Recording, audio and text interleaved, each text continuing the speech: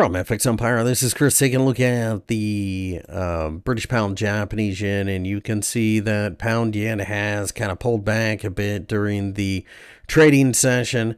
Not a huge surprise. It was probably bound to happen sooner or later. But with that being the case, I think you've got to look at this through the prism of finding value.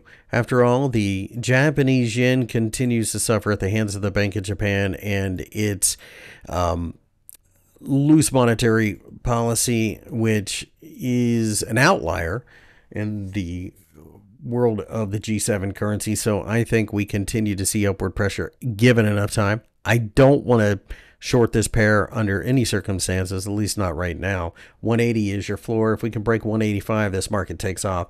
Right now, I'm looking for short-term charts to show signs of support I can take advantage of.